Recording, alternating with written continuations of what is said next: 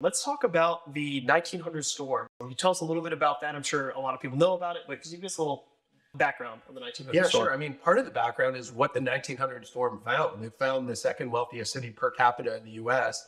Galveston was a very vibrant, prosperous city known around the world. And they knew that they had a hurricane problem. They had been hit by hurricanes before, not only from the winds, but from storm surge to saltwater flooding. Back then, they called them overflows, and they were familiar with this. But they had never seen anything like a direct hit from a storm like the 1900 storm.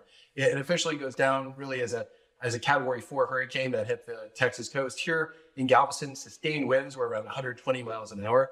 But the really deadly part, the reason it's the deadliest disaster in U.S. history, it pushed this almost 16-foot wall of seawater across the island. And if you've never seen a storm surge, it's like a raging river that tore up much, or I should say most of Galveston. And I think a lot of the people that died, the 16,000 people that died on the island, mostly were drownings from the storm surge. A lot of people ask, why didn't anybody know that the storm was going to hit Galveston?